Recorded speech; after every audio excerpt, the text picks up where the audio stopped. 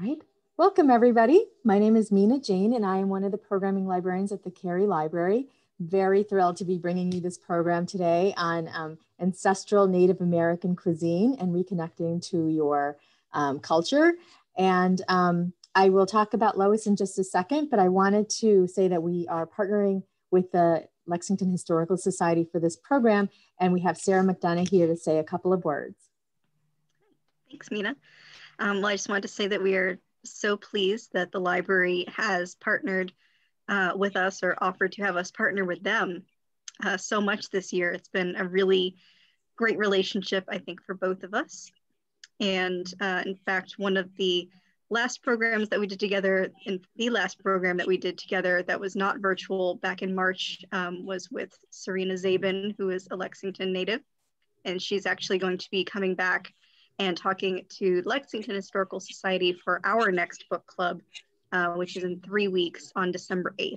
So if anyone is interested in signing up for her book talk on her latest book, which is Boston Massacre, A Family History, that's on our website, which is lexingtonhistory.org. Thanks, Sarah. Serena was amazing, so I hope you guys do get to it. So I did want to say that I want to thank the Library Foundation, the Cary Library Foundation, for supporting all of our programs. We could not do these things without them. And we are recording this program. We do ask that you put tech issues and comments in the chat, and we have the Q&A button for you to put in questions. So with that, I'm going to introduce Lois, who I'm so excited for you all to meet. She spent many years documenting food and life ways of Native American tribes from the Southwest. This lengthy immersion in Native American communities culminated in her book, Foods of the Southwest Indian Nations, featuring traditional and contemporary recipes. It won the James Beard Award in the Americana category and was the first Native American book to win that award. She has worked with world-renowned chefs, scientists, academics, I'm going to say, and collaborated with them to publish many culinary posters and cookbooks. She has worked with national and international advertising agencies, as well as many editorial clients as a chef and photographer. Now, what I love about Lois is this minute I reached out to her, she got right back to me and was so excited to do this program and to talk about her history and the Native American history, both with what happened with the colonists and the thanks that Native Americans give every day around food and nature and wellness. So I'm really excited about all of those topics. Welcome, Lois. Thank you so much for being here. Oh, thank you so much for having me.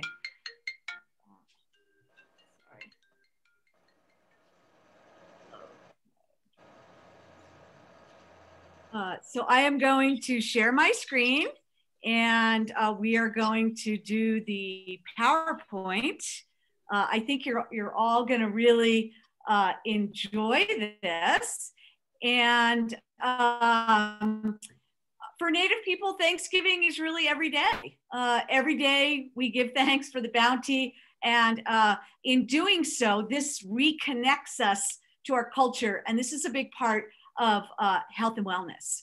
So thank you so much to our sponsors for having me here. Again, my name is Lois Ellen Frank. I am actually from the Kiowa Nation on my mom's side, and I am Sephardic Jewish on my dad's side. So I grew up multi-ethnic, multicultural, a lot of different perspectives on the same way of being in life. So when we feed our bodies, we also nurture the soul. And this is a very Native way of looking at the world. Food is our medicine, and our ancestors used food not only for physical health and wellness, but a connection to culture. And this wellness is spiritual, and that's vitally important as well. And especially now that we're all doing things virtually and we're not actually physically encountering other people. So food is much more than something to eat. Food is our medicine, food is our sovereign right, and food is definitely the key to our health and wellness. I want you to understand the history of Native American cuisine because in order to understand what happened in a historical context, we must look at the food and how it evolved over time. So nothing is static. There are 4 distinct periods in Native American cuisine: the pre-contact period, the first contact period, the government issue period, and the new Native American cuisine. And the pre-contact period goes back about 10,000 years up until 1492. So first contact to the south, and then that contact spreading with different ethnic groups. Depending on where you are in the Americas, that's going to be what contact you had. I'm speaking to you in English, so we know that the English had a profound effect on the United States, and the Spanish to the south, the French to the north. We still see French language being spoken in Canada. The Dutch a little bit. New York was actually, right, New Amsterdam. So that first contact will vary. The government issue is the most problematic in our history in the United States. This is when Native people were forced off their ancestral homelands. We see the Trail of Tears on the East Coast. We see the Long Walk with the Navajo. My tribe relocated from its ancestral homeland. Our creation stories now go back to areas that are now Yellowstone, so a national park. And we were relocated to Oklahoma. So this government period beginning in the middle to late 1800s, we call it the relocation period, foods were issued to Native people, and they were expected to survive from those commodity foods that were introduced very foreign to Native people. The new Native, this is my most favorite. This is where we are now. And this is actually foods that share components of the previous 3 categories. And these are innovatively combined or fused into what we call a new Native American cuisine. So the pre-contact period, there were lots of plants and domesticated crops, all types of fruits, grains, wild animals, and medicinal plants. And I teach at the Institute of American Indian Art, a tribal college here in Santa Fe, New Mexico. And my students compiled this list, but they acknowledge that it is not complete. It's really just a beginning list of pre-contact foods. So I love this map because this map shows some of the dominant Native foods that the pre-contact cuisines revolved around. So my tribe is plains. You can see those central plains there, bison, dominant food. Here in New Mexico, you can see chilies coming up, the pine nut. Look at the East Coast, clam bake nation, right? So this is all these indigenous foods, including clams and mussels and lobster and oysters. New York had so many oysters up until they were over harvested that Native people used these foods, and that is the origin. That's where the clam bake, of course, originated. Salmon. So this is a good map just to give you an idea of some foods and the dominant. Look at the wild rice nation, and then maple syrup, right, going in also on the East Coast and heading in towards those lake regions. So there were 8 ingredients: corn, bean, squash, chili, tomato, potato, vanilla, cacao, that Native people gave to the world. And up until 1492 and the Columbus Exchange, Columbus did bring ingredients to the Old World. None of these foods existed anywhere outside of the Americas. So the Italians did not have the tomato. The Irish did not have the potato. There were no chilies in East Indian or Asian food at all. The French and the Swiss did not have their delicious chocolate combining our sweet sisters, vanilla and cacao. And the Brits, their famous dish, fish and chips, they only had half of that. Of course, no chips. So lots of foods that Native people gave to the world that changed the Old World. Corn, very important. It's the most important grain. It is the indigenous grain to the Americas. And we see corn woven all throughout almost every Native cuisine, from as far north as corn will grow to as far south as it'll grow. But corn is much more than just food, guys. Corn is ceremony, song, prayer, maiden, mother, sister, healer, medicine, sustenance, food, cuisine. She's art, and she is, of course, the essence of life. So corn, coming from actually a perennial flowering plant, Z or Z maize, corn, Indian corn. A lot of East Coasters will know our corn that we use for lots of mushes and corn puddings as Indian corn. It's a perennial. It is dependent on humans to cultivate. It is indigenous to the Americas, and it is considered to be a gift from the Creator by many, many tribes. And so giving thanks or Thanksgiving, a lot of it will go towards corn. Corn is also used for ceremony. Here is Kinalda. This is a coming of age Navajo puberty ceremony. This is actually Chef Walter Whitewater, who you're going to meet, his daughter, and corn is being used for that ceremony. Corn pollen also being used. Here you see Tiffany Georgina Morgan. She's also Dene or Navajo, using corn pollen to make an offering to the land to give thanks. And then in exchange, the land will grow corn and squash and sunflowers, and they will be using the dry farming method. Beans on those Magic 8, so healthy for you guys. We're going to be doing my version of Boston baked beans tonight. They're a slow release food, really, really, really important part of the indigenous diet. Squash is now considered a superfood. Butternut squash is the healthiest squash that we know of. Again, loaded with antioxidants, high in fiber, very, very, very healthy. So we have two kinds of squash in native cuisine. We have summer squash, where you eat the outside. That would be a zucchini or a yellow squash or a Mexican squash. Then we have the hard shelled. So butternut, acorn, pumpkin, those are all winter squashes. And that's because the ancestors ate one squash in the summer and one squash in the winter. So right now we're moving into all those winter squashes. So together, corn, beans, and squash are called the three sisters. They are interconnected. They provide almost every nutrient known to sustain human life. And it's not only the nutrients, but the way they grow. Corn needs nitrogen. Beans give nitrogen. Beans need a pole. Corn has the perfect pole. Squash has big leaves, shading the ground, keeping moisture in and weeds out. So these three are the foundation. Chilies, very big here in the Southwest, pretty big on the East Coast, maybe not as big, but they do release endorphins in the body, lots of vitamin C. And here in the state of New Mexico, our state question is red or green.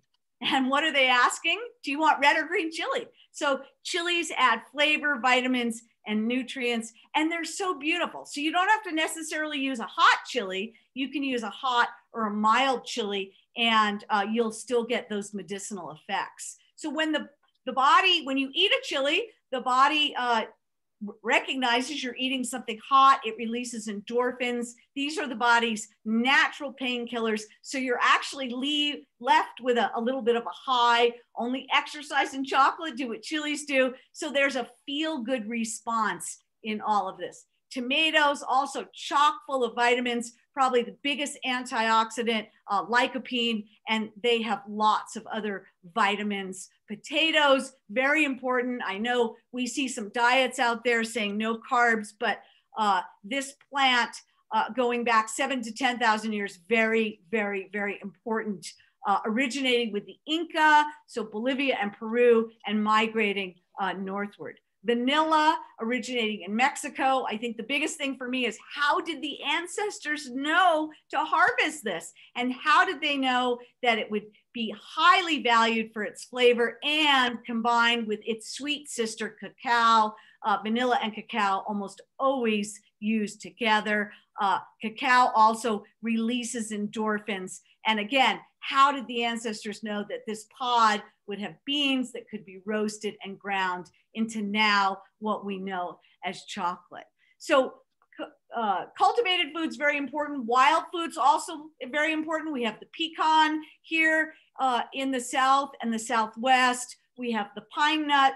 Half a cup of pecans yields 671 calories. Pinon nuts or pine nuts, 673 calories. So when there was no wild game, these two nuts provided sustenance, calories, good fats, and oils for Native people. Choke cherries, I've actually planted what I call an edible landscape. These grow in the front of my house, and I harvested 33 pounds this year just from the bushes in my front yard. So again, very important, lots of wild teas and plants that we also use. And then my favorite, this grows everywhere, all over the United States and other parts of the world. It's called purslane, verdolaga in Spanish, higher in omega-3s than a piece of salmon.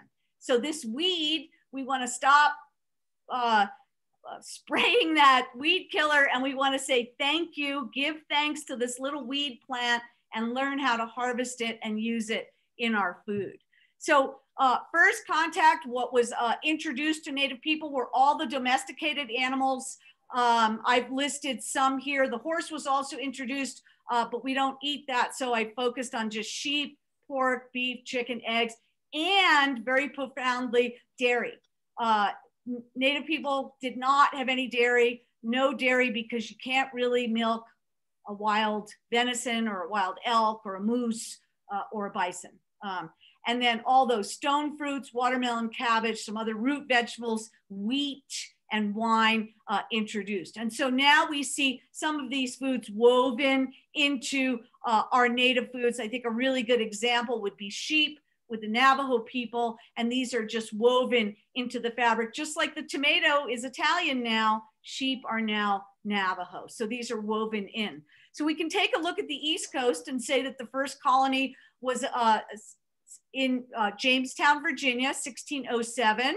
And the Pilgrims that actually left, and we have 1620, 2020. So Plymouth Rock is having its 400th year recognition of landing in Plymouth. And actually the Pilgrims that left, they left Plymouth, Devon. But we have to understand that they left to practice their religion freely. They were the separatists, both the Pilgrims and the Puritans were a member of the sect of the separatists, and they left England to start a settlement so that they could practice religion. But I want you all to understand that history has differing perspectives. For the Pilgrims and the Puritans leaving their homeland and coming to what is now the United States, this was a way for them to practice life without religious persecution. So good thing for them. However, for Native people living in the regions where they colonized and settled, the same historic encounter probably felt much, much different, right?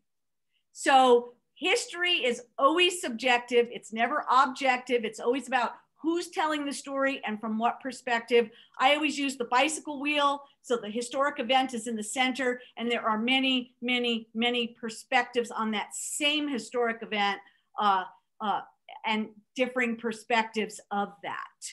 So the third period is the government issue period. The US government issued flour, lard, coffee, sugar, and the canned meat, which we now know as Spam, to Native people when they were completely displaced. Remember, this was forced relocation. It wasn't a happy period in our history. The Indian taco or fry bread was made from those commodity foods.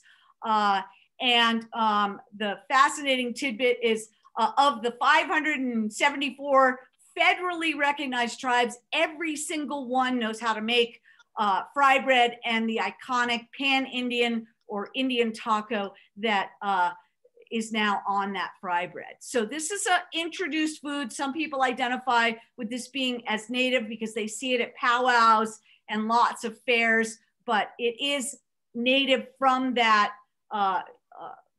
period of forced relocation. The new native foods that share components of all of these, food is our medicine again, we give thanks.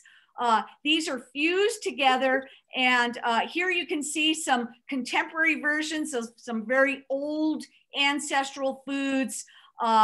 And so what each Native community is doing is deciding and defining for the first time in history what goes on their table and why. This is a great example of bison with juniper berries, wild mushrooms, and some pine, which is used to marinate that bison with. Here again, another example of a very old dish, sunflower cakes, just sunflowers ground, blue corn and water, and then pan fried or maybe made into dumplings and used in a soup or stew.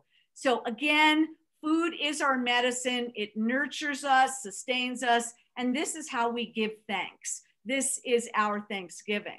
So I want to just introduce a term called Native American food sovereignty. This is food justice, food security, environmental justice, but all of this is dependent on something called TEK, and TEK is how we pass on this information from one generation to the next. So people and land, the health of the health of the people are inextricably linked. You can't have one without the other. And when the bison were almost wiped out by Western European settlers, Native tribes have now started to reintroduce these, and these foods are making a comeback. There's the Intertribal Bison Cooperative reintroducing this native food, and we're seeing the numbers come back up. So our ceremonies have always honored our foods. We give thanks and gratitude to everything we harvest. This is a form of food sovereignty. So this TEK is wisdom, it's science, it's how information is passed down. In Native tradition, we pass things down orally. Winter is traditionally the time that we do that. We do it through songs, through stories, through beliefs, through recipes, etc. And so the first Thanksgiving, when we come up to this holiday, was not originally known as Thanksgiving. It was an autumn harvest feast, and the Pilgrims that were harvesting were firing guns and cannons, and the Native people, I'm going to read you a little quote from Ramona Peters, who is the Historic Preservation Officer of the Mashpee Wampanoag tribe, suggests that all the paintings that we're seeing of people sitting down to a bountiful and harmonious meal with colonial families is basically a lie. So what happened was the Native people came over because they heard the guns and the cannons and wanted to know what was going on. But again, here just in this particular rendition or drawing, you see very few Native people at the table with the Pilgrims. I see one chief, all the Natives on a separate table. The Pilgrims were giving thanks to God for a successful harvest, and the Native people were giving thanks to the bounty of the harvest. So again, differing perspectives on the same historic event. We can think about what was on the table. The menu was definitely not what we're going to see next week, but we do know that corn, beans, squash, wild game, fruits, and probably some seafood. My hypothesis would be that mussels, lobster, eel, maybe clams or oysters also on that table. So we have a food movement where all of you, I invite all of you to jump on and participate in this. We do need land, we need seeds, we need traditional farming and wild food gathering, we need cooking and nutrition classes. And when we have these things, we can revitalize the cultural, spiritual, and physical connections. So here's Wilmer, he's tending to his plants, he sings to his plants, he gives thanks to his plants. This is one of my students from this year, May of 2020, Kelly Tongovia, and she's Hopi. And so one of her important ceremonies to give thanks is to learn about corn and corn grinding so that she can pass on how to make a very traditional blue cornbread. It's the oldest cornbread recipe that we know of on the planet. Peaky, and this goes back, you can see she's cooking it on a hot stone, and then of course we can eat it in a contemporary way using these ancestral processes and carrying on these traditions. So I want to encourage all of you to go online and look for native foods sold by Native people. There, you can buy blue corn, you can buy wild rice, you can buy indigenous beans, you can buy culinary ash. All of these things perpetuate the Native traditions that are so important. And I want to just stress that it takes one generation, for information to be lost. So here you see a corn soup that we did. Information starts at the beginning of time, spiraling outward.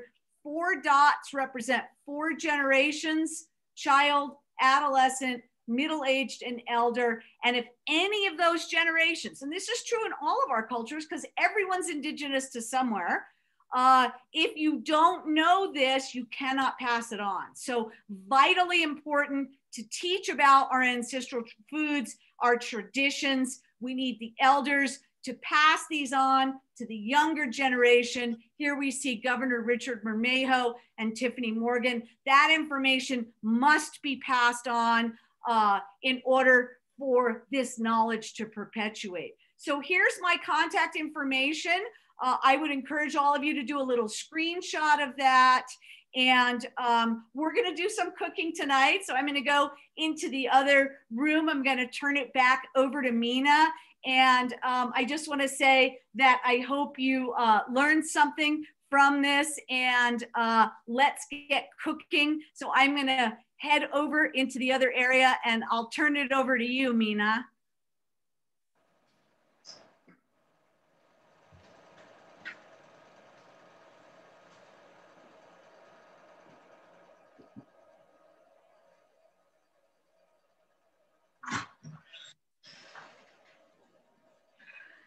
Press it.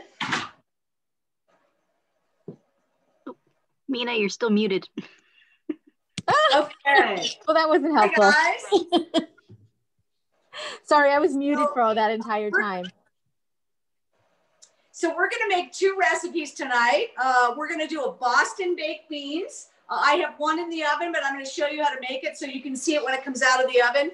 And we're gonna do baked acorn squash with maple syrup and chopped pecans. So these would be perfect foods to serve and honor Native traditions next week on your table, whether most of us are gonna just be cooking for, I know, one or two. Walter's gonna be doing the camera. He's just gonna unplug, and then he's gonna follow me around so that we can see. But here we have some corn. My dad's side of the family, he always teased my mom because he said, Indian corn, he wanted to hang it on the front door like many East Coasters, but here we just grind this corn into a flour and we use it in a lot of different ways. So we're using Great Northern beans.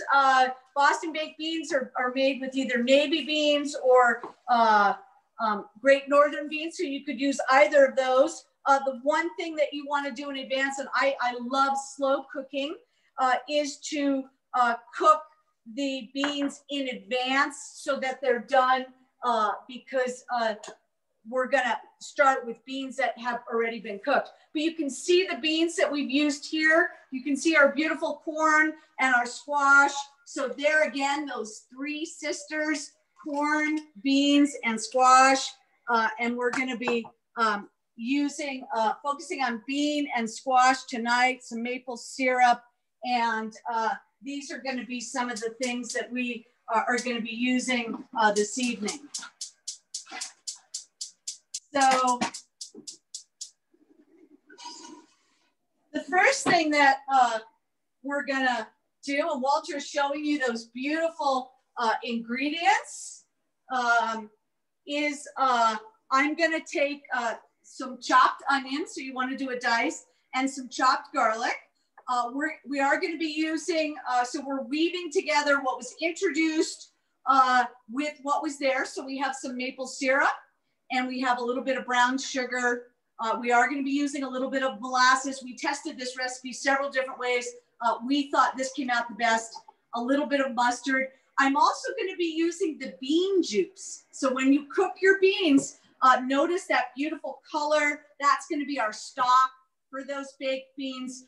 We are going to be using a little bit of ground cloves, and I have several different kinds of maple syrup, and all of you can use whatever you want, but we do want to do something. I like the grade A, but we have some maple syrup from Vermont. We have some Trader Joe's maple syrup. I have some maple syrup from Minnesota.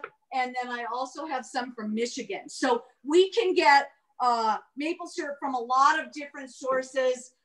Again, I would encourage you, if you can, to buy native sourced because that helps those Native American enterprises. So I've got my pan starting to heat. Walter's gonna follow me over and we're gonna start to saute. I'm using a little bit of sunflower oil. And so I'm just going to put oil in a cast iron pan, And I'm using a cast iron pan because I'm going to put this right in the oven for my baked beans. And so we're going to first saute those onions. And we want these to caramelize. I found that cast iron, and I know it's hard to find cast iron on the East Coast. Walter and I think that everybody put them on the wagons, headed west, and then stopped in some of those middle states. And you can see a lot more cast iron in Texas and Oklahoma in some of the antique stores. So we love to go hunting for antiques, but there's very few left up and down the eastern seaboard. So we want to let these onions cook a little bit, and we want to let them start to brown or caramelize. So I'm going to let those cook, and then I'm going to come over here and we're going to mix together the ingredients to pour over the beans. So we're going to take some maple syrup and some brown sugar. Hey, Lois. Yeah. Are there other syrups from different trees that are used in native cooking other than maple? Well, I suppose you could use agave. Sure. Okay. Yeah. But of course, maple syrup being, you know, the indigenous to the East Coast. I'm going to add my cloves. So this is ground cloves. And I'm going to take this bean juice, and I'll send the recipe to you, Mina, that you can share that we developed for this this evening. So I'm using 2 cups of that delicious bean, and then we are going to use molasses. So we're going to get that into here. This was something definitely from the research that I did that the colonists definitely were using. Of course, sugar was not as abundant. It was probably much more revered because there was less of it. So we're going to be adding that. And we're going to add our Dijon mustard.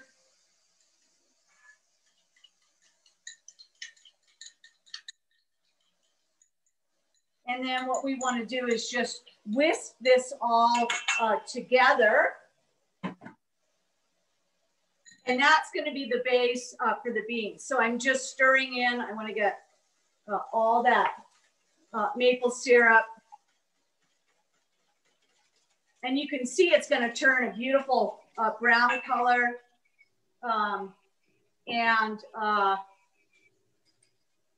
That's going to be what we're going to use with the beans. So Walter's going to follow me back over to the cast iron pan. And we have our onions starting to turn brown, which is exactly what we want. You can see, them turning brown, which is exactly, this is called caramelizing. I'm going to go ahead and add the garlic. And again, we're just giving that a stir. My heat is medium high to high, everybody. And you can see, you can actually hear, I love the smell of onions and garlic. And so here's a question for everyone. Were onions and garlic native, or were they introduced by Europeans? So I'm going to ask you to think about that. And actually the answer is not black and white. Native people did have wild onions and garlic, which was because we did not cultivate them, they were much smaller. So our wild onions are sort of like what you now see as a scallion, and our wild garlic much smaller. Some of you may see garlic like that in your farmer's market, but because Europeans cultivated and irrigated, the onions got much larger, as did the garlic. And so simultaneously, both in the old world and the new world, both of these ingredients were used in cooking. So pretty fascinating information. And I cooked 2 cups of dried beans, and that will yield 6 cups of cooked. So these beans, the northern beans or the navy beans, they puff quite a bit. And so you will yield 6 cups, which is about 6 people, right? I usually figure people are gonna want a whole serving of this, but you could stretch it and serve 8 or 10 out of this dish as well. So look at that beautiful onions. See the brown there, everybody? This is exactly what we want. This is perfect. This is what we're looking for. This is called caramelizing. And so chefs, remember, cooking is all about the flavor. And so as chefs, we love to do that. So I'm going to add my beans to the pan. And give that a nice stir. We want those onions to get melded into our beans, because we cooked the beans without any seasoning at all. And so these are just the cooked beans. The smell, you guys, it's so good. All right, and I am going to use a little bit of salt. We like to use kosher salt and sea salt or earth salt. Salt, again, Native people did use. If you lived by the ocean, you were drying that salt. Sea salt has lots of minerals in it, very important in the body. And here in New Mexico, we have earth salts. Earth salts are very popular. Think pink Himalayan salt, and they've got lots of minerals. The way we used to get salt was from our natural spring water. Many of our cities and our towns take hard water, which is really mineral water, and they make it soft. So they filter out those minerals. And so we no longer get those earth minerals, those salts from the water. So it is important to incorporate some of that back into your diet. So what we're going to do now is we're going to take this marinade that we have, and we're going to pour it into our pan. It's going to bubble up. You're going to see that beautiful dark color on the beans. And then I'm going to just turn this to low, and we're going to let it simmer for about 10 minutes, okay? So we're going to just turn that to low and let it simmer. And then after it simmers and all of those flavors sort of get melded into one another, I'm going to put it in the oven to bake it. So the next thing that we're going to do is we're going to get our squash ready. And we're going to be using acorn squash. You want to cut your acorn squash in half. So you're just going to take your knife and go all the way through. On the inside, you're going to have the seeds. So I'm just going to take a spoon and take my spoon in there and get those seeds out. And I am a big advocate of farm to table. If you can get a local squash or an organic squash, I do advocate that you do so. A native way of being in the world, or a native way of cooking, is we don't throw anything away. We don't put it in the trash. So because this squash, this is part of giving thanks, because the squash is giving itself to us, we are going to honor the parts that we're not using and put that back to the earth.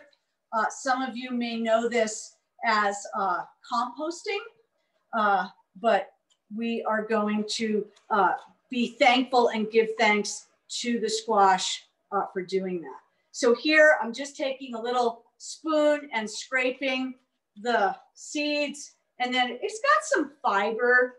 So we want to get that fiber out of, and then we're just going to put it down. So again, let's do that again. Just take your spoon, it should go right in, and get those seeds out. Of course, if you're using an organic squash or an heirloom squash, you could dry those seeds and save them. And of course, many people love squash seeds or pumpkin seeds. So if, I'll show you in a second, if I were going to do that, what I would do is just take this cluster, get those seeds out. I could actually put them in a separate bowl, and then these could get toasted in the oven with some salt, and you could have them as a snack. So squash seeds, pumpkin seeds, completely edible. So I could just take these organic seeds and make a snack for myself or for kids. This is a great snack. And then all we would do is put that on a little sheet pan with some salt and toast those. They would be delicious. So different ways for using some of that ingredient. So again, let's get our squash cut. And notice I'm putting it on the tray with the open side down, because I am going to roast this in the oven. Here again, I'm using my spoon to just scrape the sort of fiber of the squash.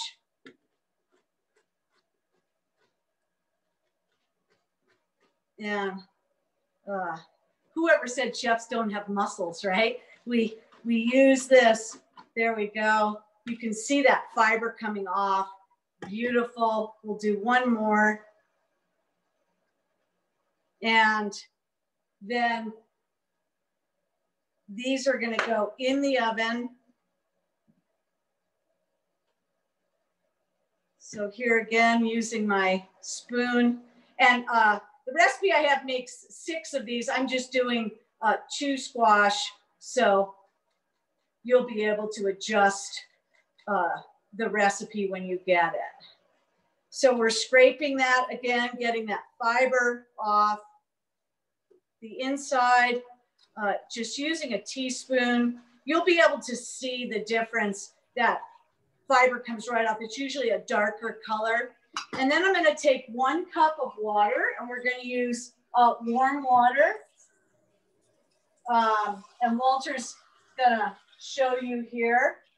So we're going to just take water and put that on the bottom. Want to just lift, making sure the water goes underneath. And we're going to take this and put this in the oven, where it's going to bake for close to an hour. And I'm going to put that in the oven now. So Lois, you didn't spray the pan or put any butter or anything on there? No, we're just using the water. That's a really good question. Okay. Yeah. And just the water. Okay. In traditional cooking, would there be any use for the fiber of that squash? Yeah, sure. Mostly we would use the seeds. These are the stringy veins, but there are those great seeds which you could get out. You could use it in a sauce. Some of the fiber, we could cook it or saute it and then blend it. It would make a lovely sauce. So yeah.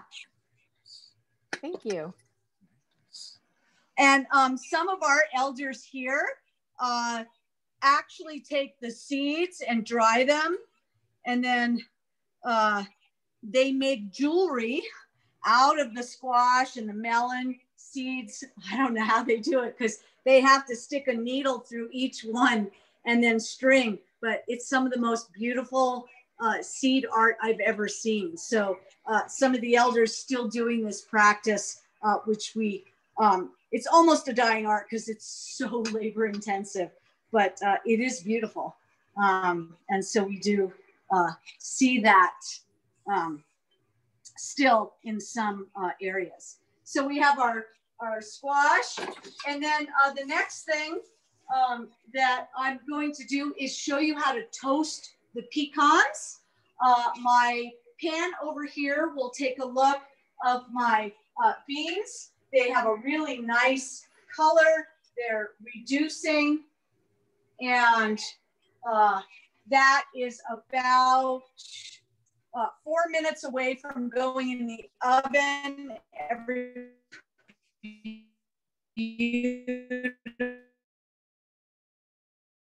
And let it reduce just a little more to finish out the 10 minutes.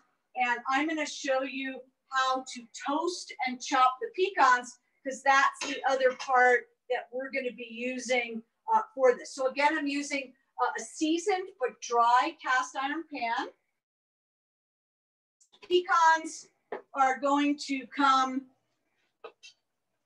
in halves, and we want our heat on high. And we're just going to put those dry nuts in there. And this is called dry toasting. You can also do it in a toaster oven or an oven. I grew up with a mom. She had 3 kids, and she loved the toaster oven, but she was constantly forgetting a big oven or a toaster oven. And so we always knew what kind of day it was going to be, because we would hear the scraping sound. And the scraping sound was the toast for breakfast. And she'd burned it, but we were going to eat it anyway. So I tend to like to do this on a stovetop. And the reason I like to do it on a stovetop is because it demands your attention. You must pay attention, right? You can't talk to your kids or look at your email or do all these other things that distract us. So I'm a big advocate of doing this on the stove where it demands your attention, okay?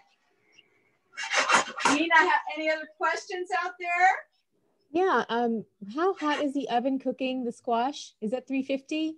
Yes, we are at 350, and we are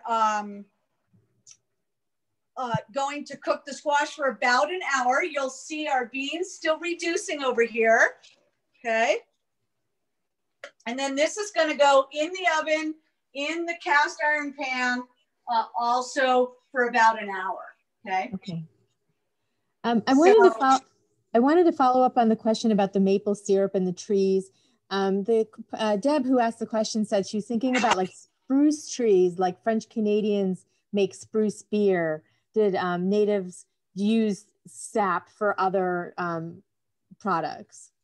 Yeah, absolutely. The sap from the pine or the spruce is a pine, absolutely used by Native people.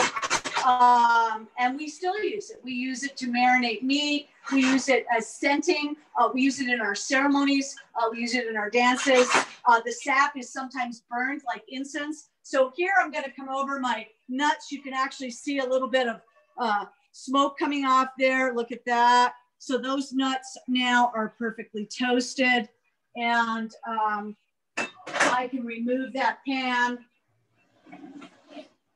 So yeah, spruce definitely used and still used. It's a great question by Native people. So I have my nuts, I'm gonna chop those. And here I have some that are already chopped, but I also have, if you wanted to, this would be so good for this dish. We make a spiced chili pecan, homemade, and these would also be delicious chopped up on the squash. So I put those out because Walter and I make those, but we're gonna go ahead and just chop our toasted pecans for the squash. So we want small pieces. I'm sorry, go ahead. Jane wants to know, if you don't have a cast iron pan, what else can you put in the oven? Well, I mean, you could use a casserole dish, but the whole point of using a cast iron, it might be something you want to invest in, is you're going to need a casserole dish that you can cook on. Otherwise, you have to cook it in a pan, transfer it to a casserole dish, and then put it in the oven. And that's going to increase your cooking time, because that casserole dish is not going to be hot. Right. So I know for my brother's birthday this year, we said, what do you want? And he said, cast iron. So everyone's cooking at home. Maybe now is the time to invest. We bought his from Lois, which is, has some great pans, but you could saute it in a pan and then transfer it to casserole dish and then put the casserole dish with the beans in the oven. That is another option. Okay. So that's a great question too. Oh, Walter's whispering in my ear, antiques. Tell him to look at antique stores. Tell him to find some cast iron at antique stores. So that's another way to do it. Right now with COVID, we probably have to wait on that, but that is something to think about for the future. So here I'm chopping my nuts.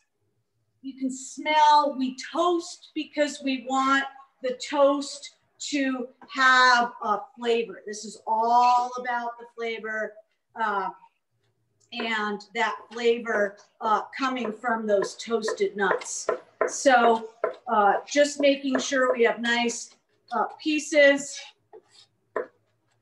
So nicely chopped, but not really finely chopped. I like, both Walter and I like a little bit of texture in our, for the squash. So this is kind of a nice, and I'll just, all right.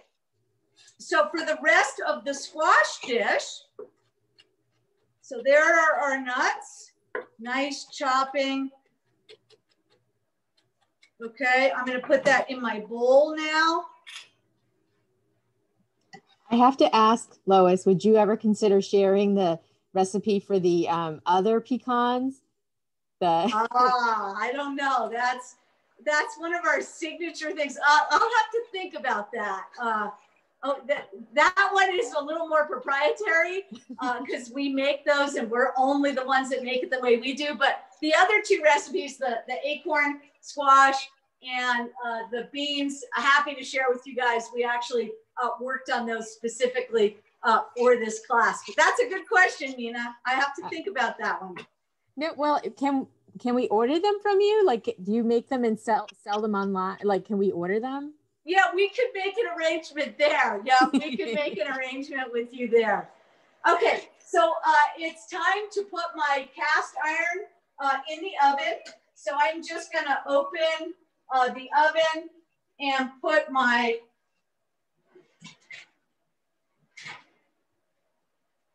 pan in the oven.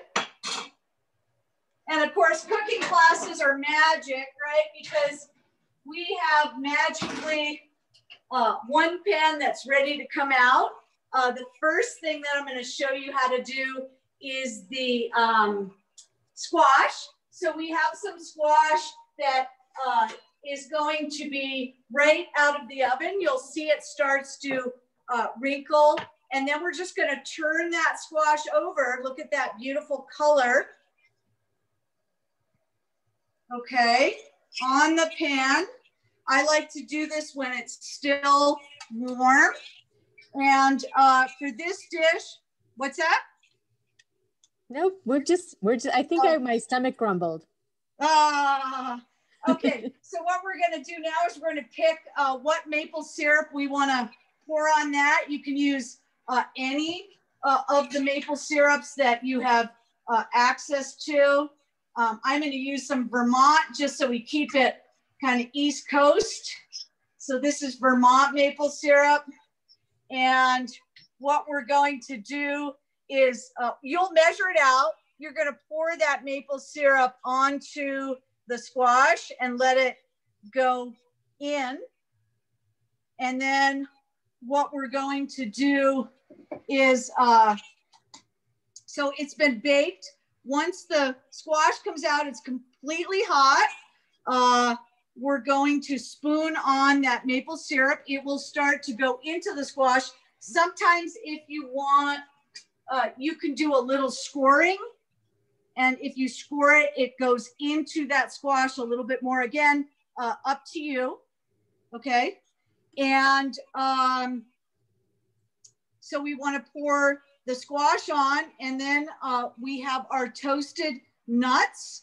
The last thing that we're going to do, we're going to let this penetrate into that. And then you have to think about a serving size. So I usually like to cut the squash. So let me just move this over because we'll start to think about how to plate this. So Walter can easily eat a half squash. I like other flavors.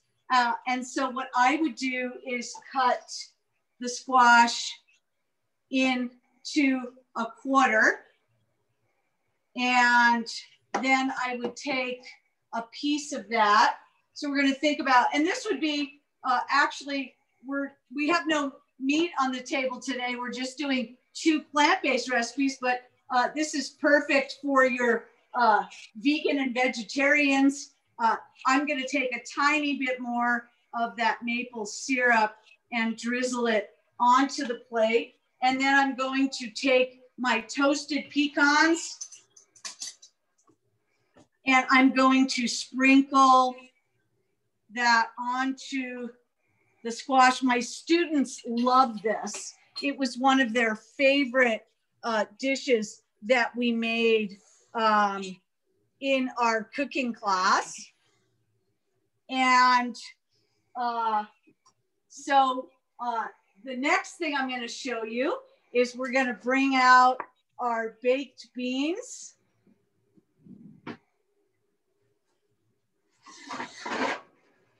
And so this has been cooking in the oven for the full hour. And look at how beautiful that looks. So, you know, when we go back to that original question, do I have to use cast iron? This is so easy because you can just take it. Let me just get, there we go. See how beautiful that looks. So again, it's going to be up to you, but they've baked really nicely. I like to have a little bit of moisture in the baked beans. You can see, and you could bake this a little bit longer if you wanted. But what you see is things have started to caramelize, and then we can just take a spoonful of that.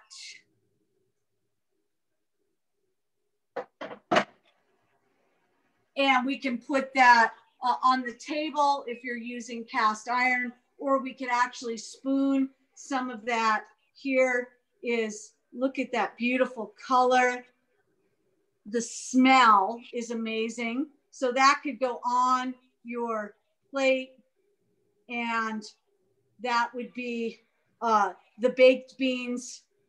I like to have a little bit of liquid, but again, totally up to you. We could cook that a little bit more. And so what we have is some squash with the pecans. And I know Walter's going to be eating this this evening. And I also am going to be enjoying this after our lecture, but we have some pretty easy to make baked beans and some delicious squash. So I'm just going to review with all of you what we did so that everybody can. So for the acorn squash, you're going to preheat your oven to 350. You're going to cut your squash in half. Going to scoop out the seeds and the fibrous pulp from the squash. You could also use a butternut squash. You could really use any kind of squash. Well, will you get them that beautiful squash that's over there? So we have a local squash. Some people call it Mexican squash. We call it Pueblo squash. You could also use this. So any kind of squash. But we are definitely in the, look at how beautiful this is, guys. So wow. I don't know if you have this back east, but certainly acorn, butternut, any of the squashes. So then we're going to have, so preheat the oven, take your squash, turn it upside down, add a cup of water, and let it cook. And it will form a vacuum and it will start to steam that squash perfectly. It will get a little bit brown on the pan. That's perfectly okay. So here you can see the pan, see that good stuff. I can actually take a spoon, and this is all the delicious squash, and keep putting that over my squash as it starts to cool down right before I serve it. Okay, yum. This one still has some in it. It has a deeper hole of that squash. All right, and then that's how you would serve it. You can either serve these pieces, and then what we did was we used maple syrup.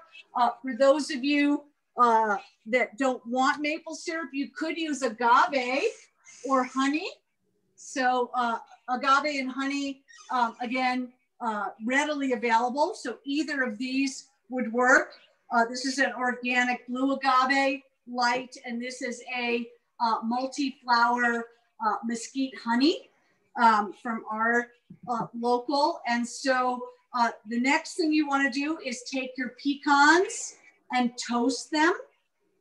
We toasted them in a dry pan.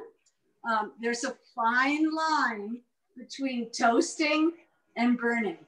So the easiest way to learn that fine line is to burn the nuts once. Once you burn them, you won't do it again because you will have learned. But you want to take them out once they start to turn brown. Take them off out of that pan and put them on a cutting board. You could also toast them in the oven, but again, you want to keep watch. And then we're just going to chop those pecans, and those are going to get put onto the squash.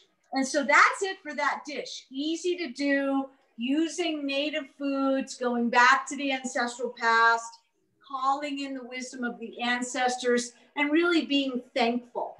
I think more and more people, as we cook more and more at home, are becoming mindful of what we eat and what we put into our body, how we do that. And so all of this is about giving thanks. All of this is gratitude. Scientists and doctors know that when you're in a state of appreciation or a state of gratitude, your immune levels are up and you feel much better. So I wake up every morning and the first thing I do are my affirmations, which are basically giving thanks. What am I thankful for? My health, my life, my cats, my home, where I live, my friends, my family, whatever it is in your life. And I just spend a couple of moments each morning giving thanks. I think that's what Thanksgiving is about, right? We have one day a year in the United States to give thanks, but every day is Thanksgiving.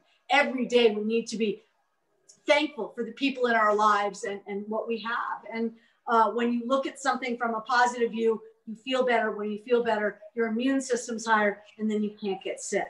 So let's review the Lois's version of Boston baked beans. And we actually tried another recipe that I found online where you put it all in a slow cooker. And I thought, oh, this would be easy to show everyone. It was awful. The beans never softened. They were hard. They tasted horrible. We put them out to the compost. So the slow cooker version of this did not work. We tried two other versions. This is our favorite.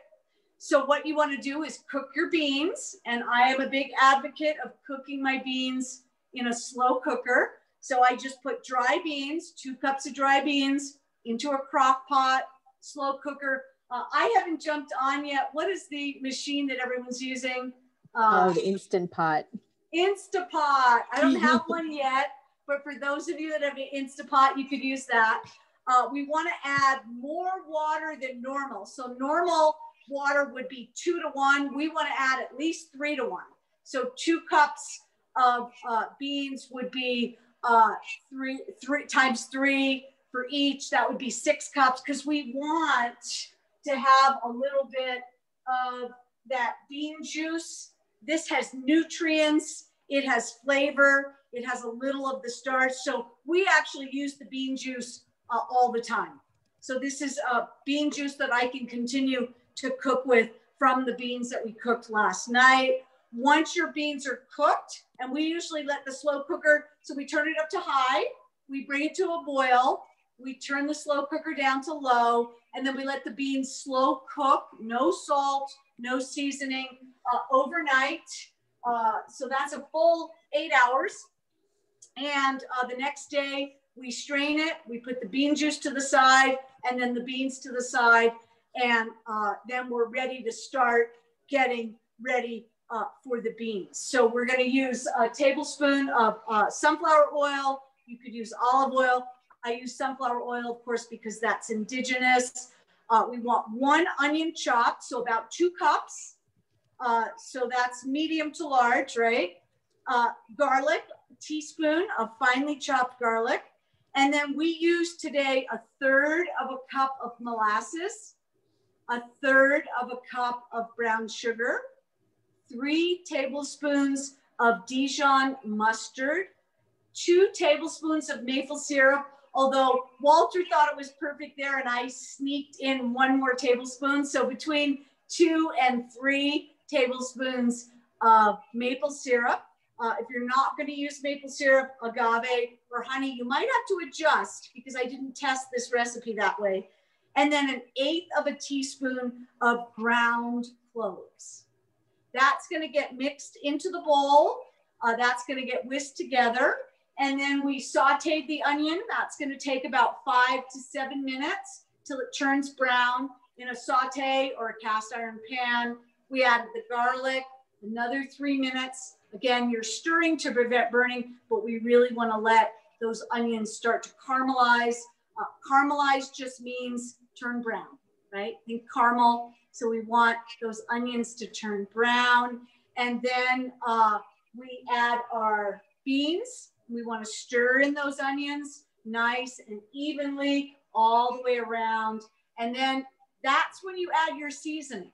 So the salt and the pepper gets added to the beans before you add the marinade. And then we added our marinade. And I actually didn't even taste this since it came out of the oven. So I've been smelling it. I wish you guys were here so that you could smell it as well. But I'm going to go ahead and give it a taste. I know Walter's standing in the background going like this because he wants to be able to eat some as well. So just take a clean spoon and we'll give that a taste.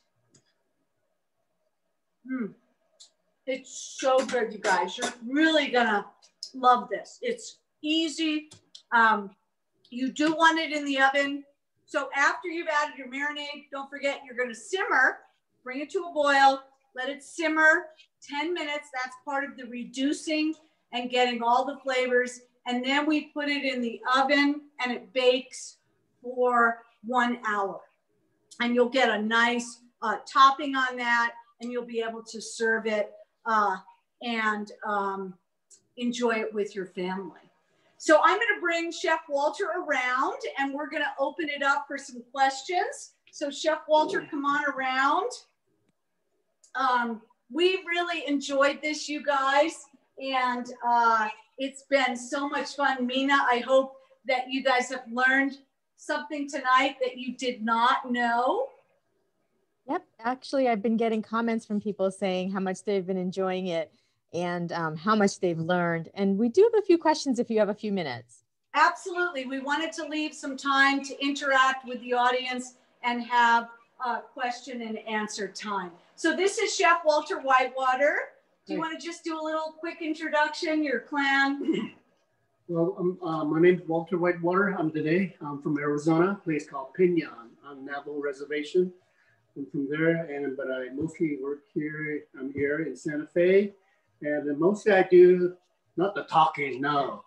I do all the cooking and testing the flavor and all that, and how it should look and all that. So that's my area, and I love what I do.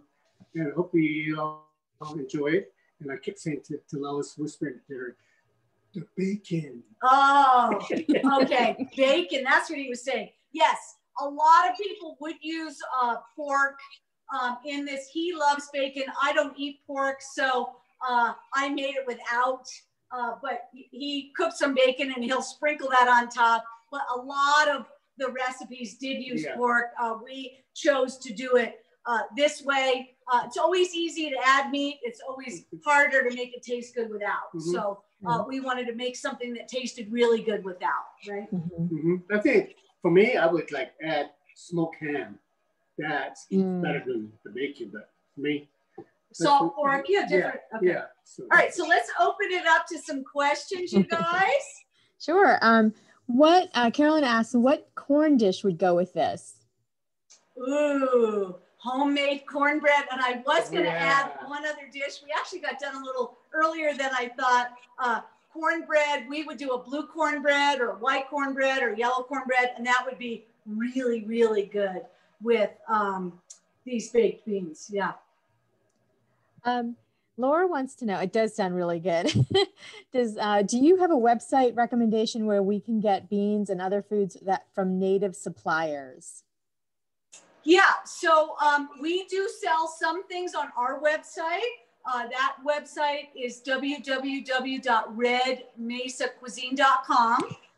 But native beans, there's a great company called Ramona Farms. They are Tohono O'odham, and they sell lots of indigenous beans. And so you could go with them. Made in New Mexico has some beans as well. And then a company out of Tucson called Native Seed Search sells beans, different kinds of beans. These beans are heirlooms. So not only can you cook and eat them, but you can also plant them. Remember, heirloom means that the seed is viable and that seed can be propagated. The hybrid seeds, which were introduced in the 1900s, sort of brilliant on the seed people's part. And a bean, of course, is a seed as well. They are sterile because they want you to go back to buy those tomato seeds or any of those squash seeds. So any hybrid means that they took two heirlooms and made it into a hybrid. And so those seeds are not viable in terms of planting. So those websites would help you. We sell Anasazi beans and Tepary beans. Ramona Farms sells mostly Teparies. They have several different colors. Native Search will have more variety of beans, so you could look at all of those. And Native Seed Search, of course, will also have squash and chili seeds. And if you tell them where you're located, they have seeds specifically perfectly suited to your environment that will grow well in your area. So that's really helpful. I have a question that kind of goes back to your presentation. It sort of goes to the heart of the oppression of the First Nations people. Many people living on reservations land are not able to raise their own food or enough for their own food and end up existing in food deserts where food is commodity food or from gas stations, dollar stores, things like that. In your opinion, how can we help promote an end to this oppressive systemic racism, and what kind of food availability would make the biggest difference? Okay, so that's a sort of a very academic and loaded questions. Walter and I have dedicated our lives to working with tribal communities. We work with the Physicians Committee, which is in Washington, D.C., and they sponsor us to go out onto different communities. We did a presentation earlier today with Microsoft globally on indigenous foods. We did a presentation last night with Native American Community Action. We teach recipes. We help put gardens in. We work with the New Mexico Department of Health.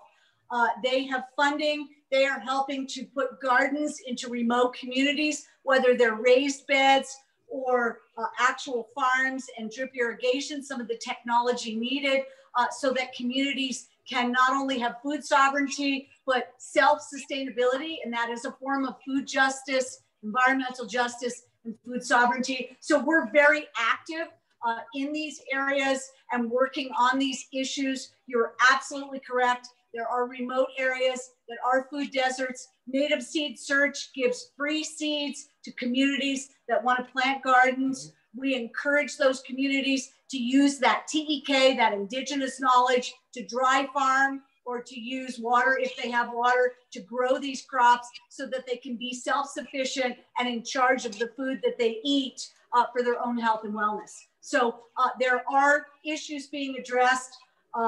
And you could also go online. There's room for all of you. As soon as you buy food from a Native person that grew it, you help economically perpetuate that economic enterprise. So do this and look, Google, look for Native organizations, Native, we buy locally from Native farmers, and then all we do is pass that on. And we do that because we did so many catering events and people couldn't get some of the food products that we were using, so we started to sell them. But there are many other, there's little grandmas, we were talking about that today earlier, that have started to sell culinary ash. Go online, plug in culinary ash, it's on Etsy, buy the culinary ash, put it with the cornmeal, make cornbread or corn mush, and you're supporting these grandmas in a remote region of a reservation and giving them economic viability to do and process something that they know how to do that can help them remain on their land and live in accordance with a good life, right? A fair wage. So great loaded question. You got me going. I could talk for hours, but I'll let some other questions come in, Mina, sorry. No, that's good. That was a really important one and something that's been on my mind as well. Hunter says, my daughter read a children's book borrowed from the library called Fry Bread. Is fry bread easy to make? So fry bread is easy to make. It's just flour, baking powder, and water. But we would encourage you to make something called no fry bread.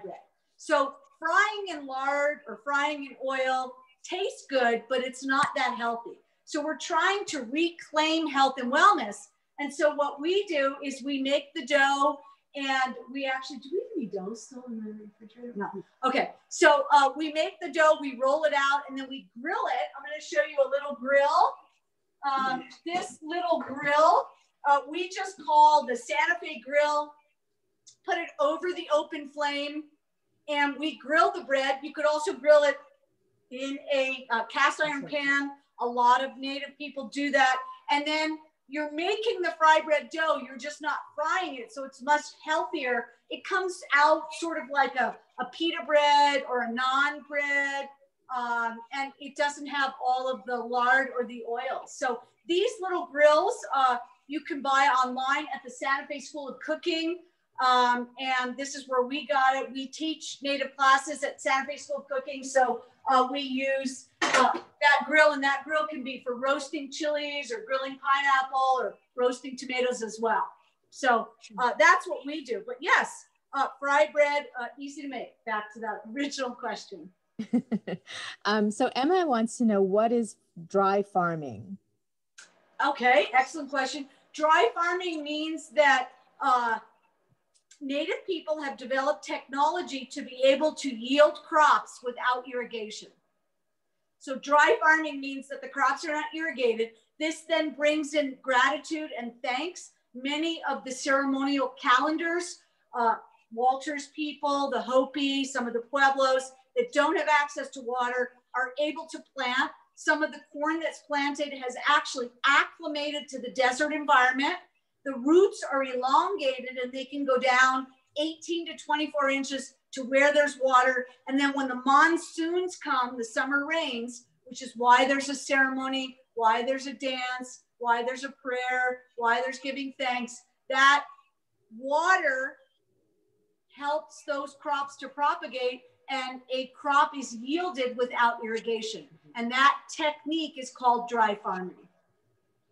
Okay, thank you. We're just about out of time, so I just want to ask one more question. That was mine, actually, because you and I had talked, Lois, for a while before we, today happened. And one of the things you had told me that I thought was just fascinating was that there's not any documentation left from like your ancestral Native American, peoples after, the colonists came. And I wanted to ask if you could talk a little bit about that. Like why would that be? Why would there not be documentation anymore? So sort of two things happened. So both with the colonists and also with the Spanish. I mean, the Spanish destroyed almost all of the indigenous pictographs from the Native people to the south. In Mexico, they're called codices. And they burned them or they changed them because they wanted to manipulate history so that when they told the story, that would be the truth, right? If you have a historical account that differs from your perspective, then someone can debate or question how you're telling the story.